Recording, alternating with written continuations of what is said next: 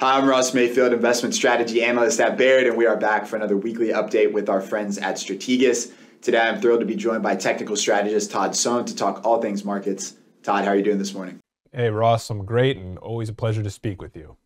Same here. Thrilled to talk to you. And let's start 30,000 foot view. We're a little over 3 months off of the October lows, sitting at more than a 10% rally right now, though with some volatility along the way. And I'm curious, what do you make of this rally? Is it another bear market rally? Is there something that looks sustainable under the surface? What are you seeing when you break down the tape? That's a great question. I boil that down to two main components. Number one, we still haven't really seen the thrust from the new high data that is typically accompanied off of major lows. That's the one thing I think we really need to see to get us out of this big range we've spent the last few months in. Look for the percentage of stocks trading above a 3-month high to get towards the 50 to 60%. We've barely exceeded, say, 20 to 30 over the last few weeks. But that being said, it is interesting to us that the equal weight S&P 500 has flipped to positive in our trend model that we use here, while the cap weight is still negative. And that reflects the strength coming from less influential sectors such as industrials, some improvement from discretionary materials, whereas the cap weight construction is still burdened by the mega cap tech names, some from communications, and some of those larger heavyweights within consumer discretionary. So I think the story remains the same as much as the counters change, that you want to continue to favor the equal weight or the average stock over the cap weight construction, especially for as long as we continue to trade in this very choppy environment. So, in a choppy environment, in an environment where the macroeconomic data is kind of mixed and the market is sending mixed signals, it would seem that picking your spots becomes a little bit more important. And so, maybe using a sector framework, what are some sectors you all like? What are some that are weakening by your opinion? Where are you all allocating money in that realm? Yeah, and I think what stands out from the weakening standpoint, consumer staples a month ago were a top 3 sector in our rankings. They dropped to 7th today. There's been some notable deterioration going on there. And what's curious is that's allowed our discretionary versus staples ratio to improve. That's our favorite risk barometer, our favorite economist that we call it, outside of Don Rissmiller.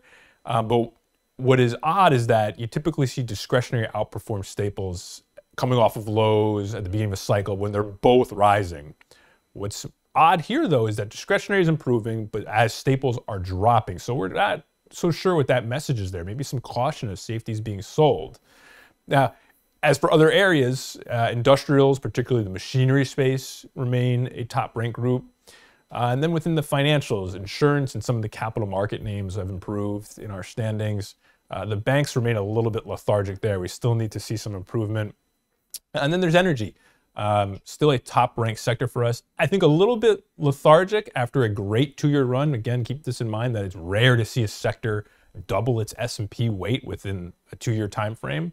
And typically the year following, there's a pause, but energy trends still largely okay. I think if you're there, you can kind of sit there. And lastly, remember, staples dropping, utilities are still at the bottom of our ranks, and the REITs also in a lower tier. So still skewing towards the cyclical areas and away from defensive, but there's a tenuous macro backdrop, I think, as you mentioned, that we want to remain mindful of going forward.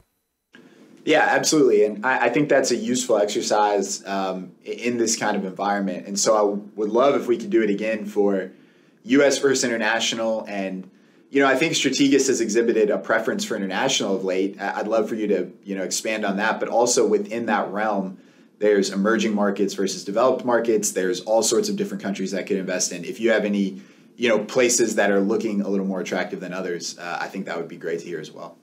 Yeah, we've been so conditioned to buying and overweighting the U.S. and growth for the past decade. This is really the first time in ages that you have to actually look at where are there specific overweights to industrials, to materials and financials, as opposed to just looking for where growth is. And we continue to hone in on Europe. What is really interesting to us is that since the U.S. dollar peaked back in September, flows to European ETFs are very restrained.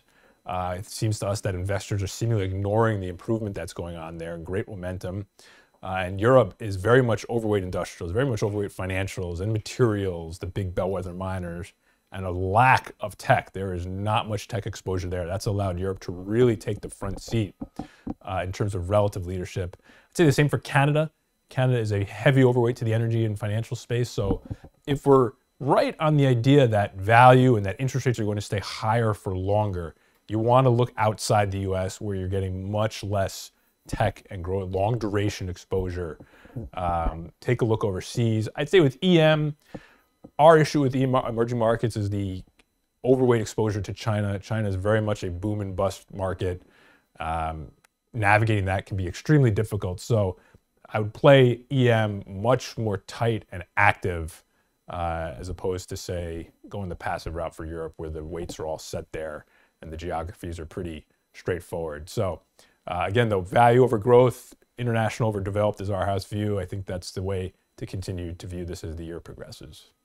Well, Todd, that's super insightful. I think a lot of great actionable items at the beginning of the year as folks revisit their asset allocations and sector allocations. I want to thank you so much for the time, as always. It's been great to talk to you, and hopefully we'll talk again soon. Same to you, Ross. Thanks a lot.